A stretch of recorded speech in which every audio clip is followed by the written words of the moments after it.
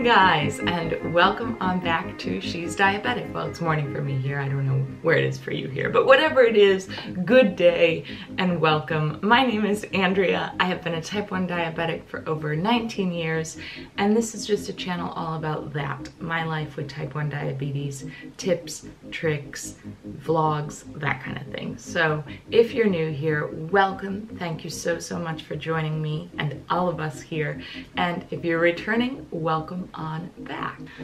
So let's get real for a minute. When I was braiding my hair, as I left the bathroom, I caught my insulin pump tubing on the doorknob and ripped my sight out. Now, this is very annoying because it wasn't time to change my sight, and I have been stateside for much longer than I planned to be originally. I normally live in the UK, so pump supplies are running short for me, and that was actually way more annoying and disappointing than I'm even portraying to you right now. It really was frustrating to me. So not to start this out on a bad note, but to start this out on a very realistic note that it happens. I'm going to change my insulin pump site and then carry on with my morning routine. Also, before I change my pump, I should do a little blood sugar check-in. So luckily I'm right now at 102 and stable. So hopefully this pump site change won't be too disruptive to that, because I was pretty happy with that waking up. So there I am, and let's get this pump site changed and get insulin resuming back into my body.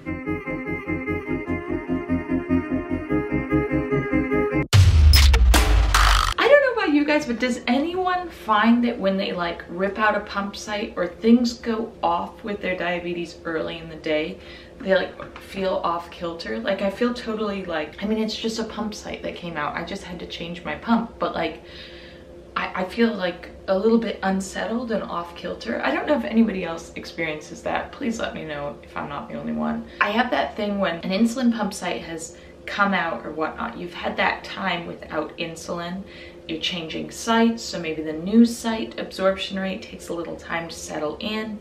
So everything feels a little bit unstable. So at this point, I would never choose to eat something really difficult to bolus for, because that would just kind of add insult to injury and add complication on top of complication, in my opinion. Just my opinion, not to be confused with fact, but it's just what works best for me. So this video is very kindly and amazingly sponsored by a company called NuGo, which I spoke about in my gift guide, and if you haven't seen that, even though Christmas has passed, I will link it up above because it's still got great ideas for all times of the year. But I specifically have a very special and yummy place in my heart for this company and their protein bars. I've tried every single one.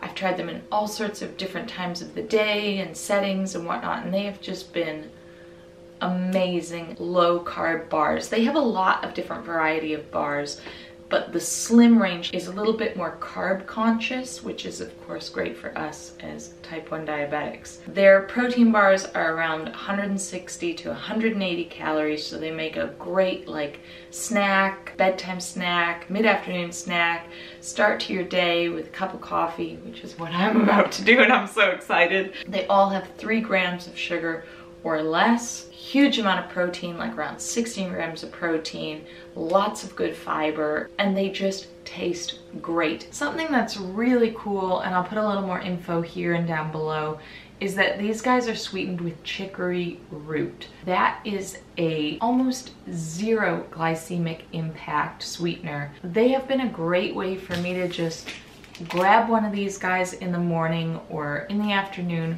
get a little sweet pick-me-up that I've gotten very accustomed to, scarily accustomed to over the holidays, but without that punch of sugar and that glycemic impact. And right now, in the situation that I'm in, kind of what I feared would happen has happened. I am 163, side arrow going up. So I haven't eaten anything, but my blood sugar, because of that minuscule amount of time without insulin and because of switching over to the new pump site, it's climbing. So what I'm gonna do is have one of these bars. By the way, my favorites personally are the espresso and the mint chocolate chip, but they're all delicious, but these are my absolute favorites. So I think what I'm gonna do, I'm gonna go ahead and have a mint chocolate chip and a cup of coffee and then work out.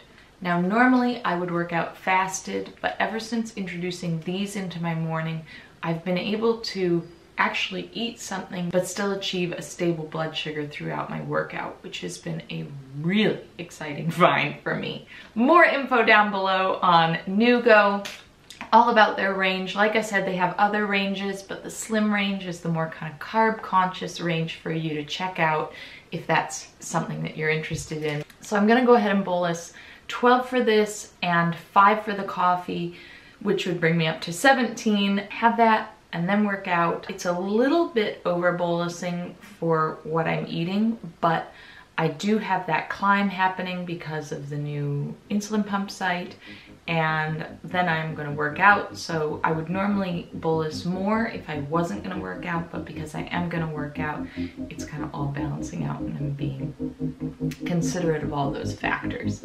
So I'll check in with you at lunch, because after all, this is a what I eat in a day video, and I'm doing a lot of talking for a what I eat in a day video.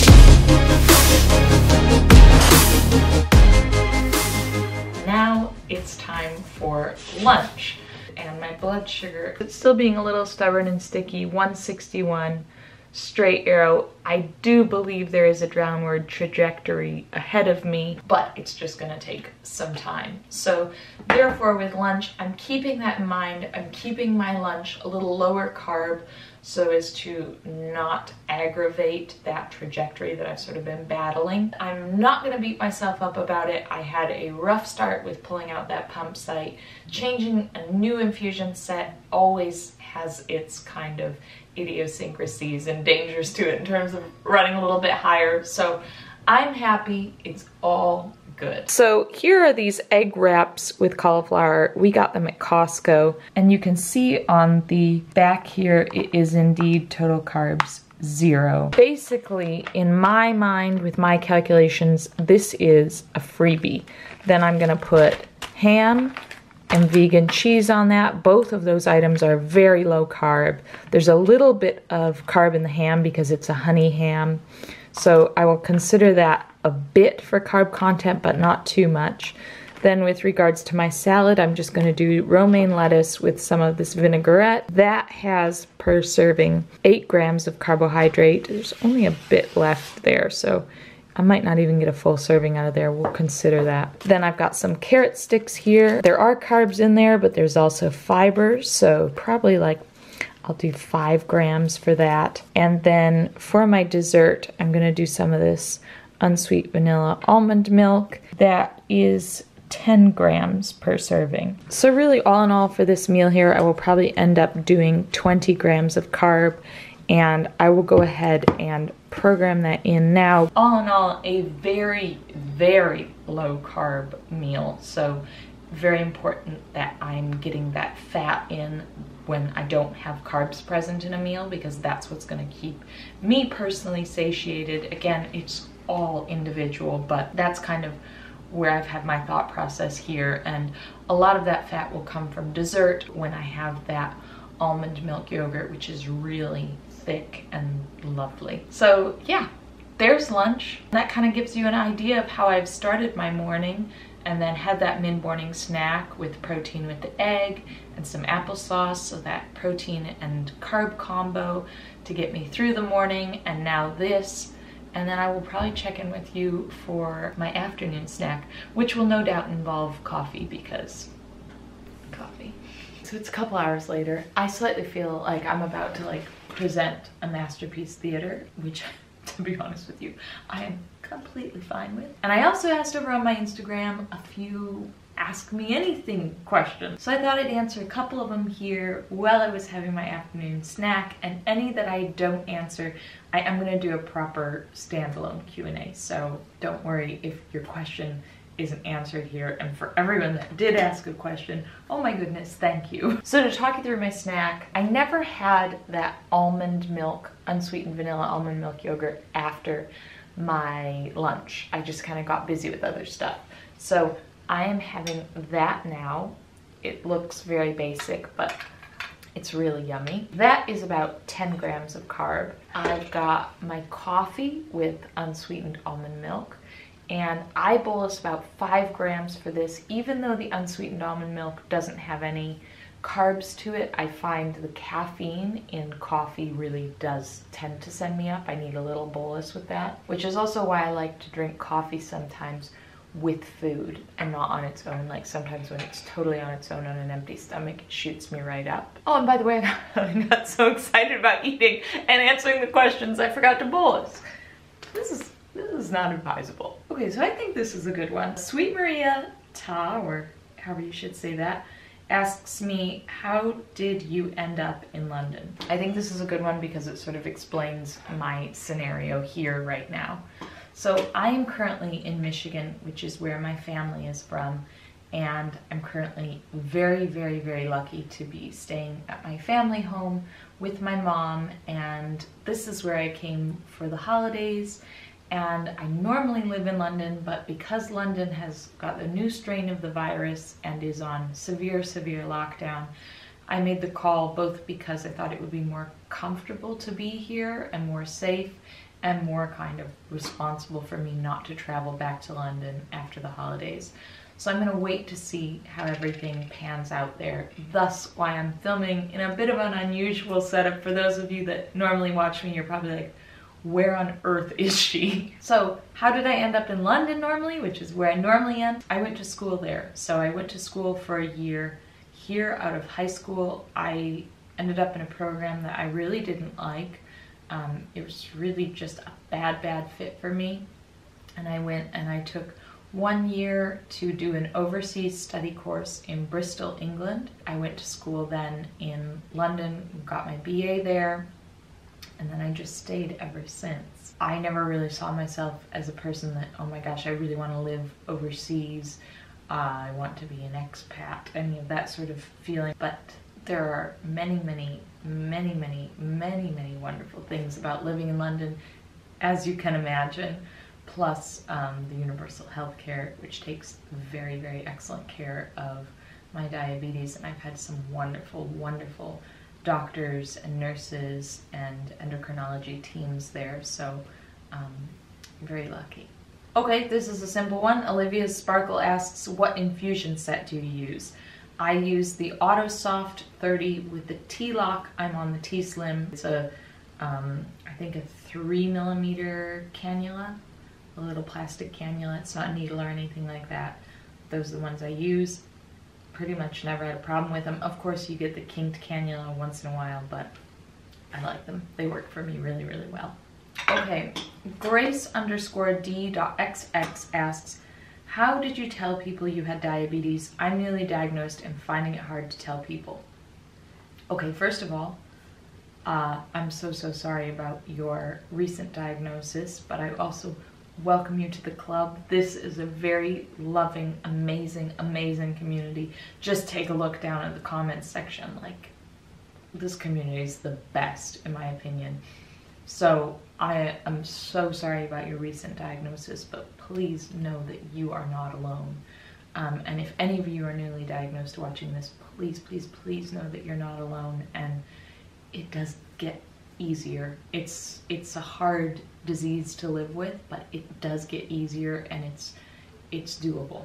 And it just gets so much easier from first diagnosis, in my opinion. So how did I tell people? When I was first diagnosed, I was on pens, so I didn't have anything physically, like I have a pump physically attached to me, which is a physical thing that becomes a talking point that you can say, oh yeah, I'm diabetic, you know, that's why I have this thing on me. So when I was on pens, I didn't really have to tell anybody that I was diabetic because I could just go to the bathroom and take my shots or do it under the table at, you know, dinners or whatever. I think when I was a teenager, which is when I was first diagnosed, I was a lot more closed about it, but I also had this openness built into my life because my dad was a type 1 diabetic and my brother is a type 1 diabetic. So more people around the dinner table that I grew up with were taking insulin than not before their meal. So that's totally skewed my worldview of how normal it was. And I think for that reason, I felt more open. But I totally understand that it's a hard thing to kind of come out with, especially if people don't ask you about it outright, and they probably won't because it's a relatively invisible disease unless you have something like a pump on you that physically signifies, hey, I'm a type 1 diabetic. Say someone asks you how you've been, it's well within your right to say, oh, you know, I've been fine, but I was recently diagnosed with a chronic condition, type 1 diabetes. That's a way that you could tell somebody. Or if somebody asks, how are you doing? Again, well within your right to volunteer or not volunteer that information. But I would say don't find it strange to say that or don't feel awkward. I find more often than not, people are interested. They're interested and they want to hear about it and they want to talk about it. And I think we as type 1 diabetics feel more awkward bringing it up than people do hearing it brought up, if that makes sense. Like, I will stick to this so hard. I truly believe people like to help and they like to feel involved, and revealing to someone that you have a chronic condition or that you were just diagnosed with something, and revealing that can feel very vulnerable inducing feeling, but at the same time it's saying you trust somebody and you're letting them in, and therefore I think humans on the whole are very respectful of that concept. And so if you want to, I don't think you should feel at all awkward or ashamed to bring it up and tell people.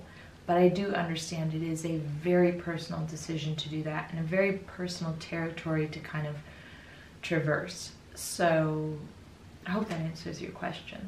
I really hope you're doing okay with your recent diagnosis, especially in the middle of a pandemic. Like, that's a lot. Please be kind to yourself and know that it gets better, and utilize this community. We are here for you. So big virtual hug to you. Okay, this is a good one from Tyson Wave. Did T1D hold you back from anything you wanted to be? No. The answer is no. That's not to say that I haven't made alterations in my life and don't continue to make alterations in my life because of my type 1 diabetes and being type 1, but I have gone after every single thing I wanted to. In fact, to really go the extra mile on this question, I would say, if anything, it's opened more doors for me. Take, for example, this channel. It's opened more ways for me to kind of express and communicate and talk to, I don't know, people. It's opened more opportunities for me and given me more kind of resilience, made me focus more on my health, and given me a respect for how precious life is, truly. Now, that's not to say there aren't negative things. I don't mean to sound like, oh, everything's just great. It's really hard, right? It's really, really, really hard. But I think it's given me a lot of unexpected positives in my life. I've been thinking about making a video about this, actually, about the unexpected, like, positives diabetes can bring to your life. Let me know down in the comments section if that sounds like you'd be interested in hearing that, or would that just be sort of like, no, we're not interested. That sounds like a silly video idea. Let me know. But thank you for that question. Thank you for all your questions. And now I'm really excited to do the Q&A. My favorite thing are doing these Q&As, to be honest with you, because I feel like I get to like actually converse with you, which I love doing down in the comments section, but I feel like I actually get to like talk to you and I'm getting like, I get excited when I'm talking about it. I start like stumbling over my words because I genuinely get such a high off of communicating and talking to my fellow diabetes. So yeah, thank you. I think I'm gonna have to film that Q&A video extremely soon. It's that time again. It is time to prepare food, and Mom and I are just cooking up a really yummy dinner I'm very excited about. So basically we're having a pasta night, but I'm having something a little bit different, keeping my diabetes in mind.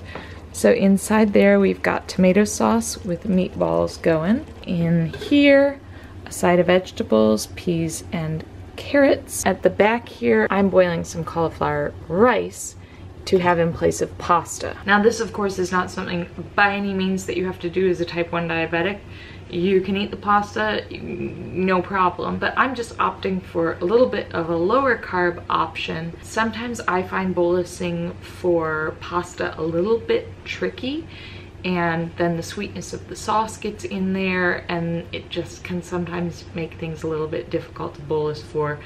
Similarly along the lines of pizza, when you get that like carb, sauce, and fat content, it can become really hard to bolus for. So what I have been trying out is doing a little bit of fun swaps every now and again, which of course I'm covering very much so in this video. And so I'm going to put the marinara and meatballs over a bed of the cauliflower rice, and then have the side of carrots and peas, and that significantly lowers my insulin needs, which is kind of great, and I found has made me be able to achieve better blood sugars after a more Italian pasta-y inspired meal. So spoiler alert, I could tell you everything was like homemade and, you know, we slaved for hours, but the meatballs are frozen and the sauce is jarred. Let's keep it real here. It's not everybody has time to sort of be chefing it up in the kitchen 24/7, so I want to keep it real with you guys. Per serving, this has 12 grams of carbohydrate.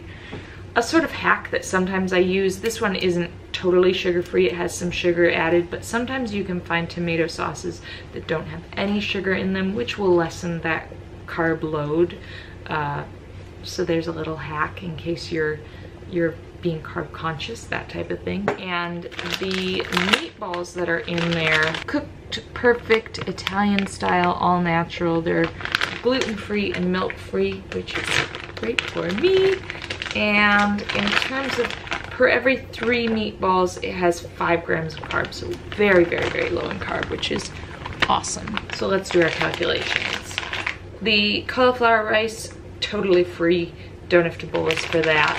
Meatballs, I'll probably have 4 or 5, so that'll put me just under the 10 grams of carbohydrate amount for that. With regards to the sauce, there are 5 servings. There's 12 grams of carb per serving. I will probably eat between 1 to 2 servings of sauce realistically.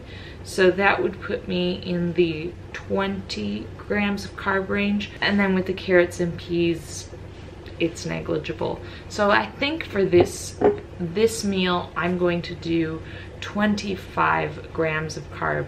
That should cover me nicely.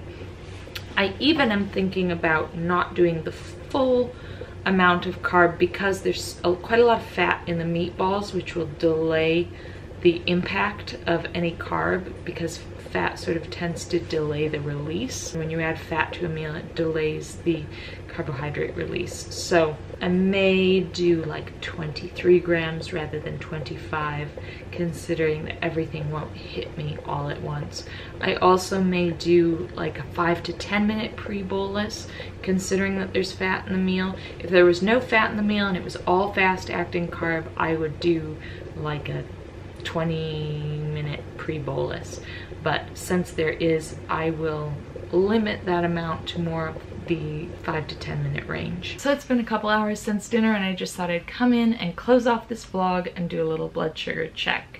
So right now I am sitting stable at 109 side arrow. So to be honest, I'm pretty darn pleased about my bolus and how that's worked out for me. Again, it doesn't always work out that way. Please don't think that's always the case. As evidenced from this morning when I pulled my pump site out and things got a little bit wonky, but you know, that's life, and maybe that's what was supposed to happen this morning, and I was supposed to document it, because that has not happened for a long time. So I hope you guys found this video interesting. I hope you found it interesting from a perspective of kind of my highlighting more of what a low carb day in my life of eating looks like. It's certainly not the case all the time that I'm eating this low in carbs, but it's something that I'm trialing out at the moment, especially for my stomach issues, and seeing if that helps with certain things, especially because there's a lot of conversation that happens down in the comments section about carbs and are you low carb and are you keto and, you know, thoughts on this, that, and the other. And really my main thought is you have to find what's right for you. Trial and error, and see what works best, because it's not also just about what gives you great blood sugars, it's what makes you happy. Food is, you know, is a lovely, enjoyable thing, as it should be. You have to enjoy what you're eating, so I can't say what is, you know, what I would recommend. It doesn't matter what I would recommend. It's what works best for you and is sustainable and your energy, happy, and all that good stuff. So, you know, I'm going off on one, but I just thought this would be an interesting capture of a lower carb what I eat in a day, and also that worked really well, incorporating and showing you guys the NuGo bars, which fit so perfectly into that picture. And I honestly am so grateful I have found those bars, because they make that piece of eating low carb kind of doable on a day like this, when you really want something sweet, but if you're gonna have like a candy bar or something, that would kind of blast your carbs way out and you need to take a big chunk of insulin. And I find those protein bars taste just like a candy bar. I don't know how they do it. That chicory root, it's magical. If you want any more info on them, please go down in the info box. I'll have that all listed. You can go to nugonutrition.com and they sell everything there. They're available in the UK, US, and if you want to get a discount, I have a discount code. It's Andrea15 to get 15% off your order through them. So again, all the details will be linked below, and really hope you find that useful. And if you try it out, please let me know. And I hope just generally what I've captured in this video is of interest and also helpful. I know sometimes I talk a lot about what I'm doing and the reasons for why I'm doing it, but I really want to share that with you guys, because I could just show you what I eat and carb count it and be done with it, and it could be a short, snappy video, but I think there's worth in my talking through my thought process. At least that's what I would want as a viewer. So yeah, I'm pretty much done with eating for today. If I were to have anything else, I would capture it, but my blood sugar is stable. I'm very full and satiated, so therefore I don't really think I'll end up eating any more tonight. That being said, I really, really wish you guys a wonderful day wherever you are in this world. I wish you great blood sugars, straight CGM lines, yummy, yummy, satisfying, and delicious meals that play very well with your blood sugars. But most of all, and most importantly, I wish you a happy, healthy mind with it all. I will see you guys in the next one. Have a great day, evening, afternoon, wherever you are, and I'll see you soon.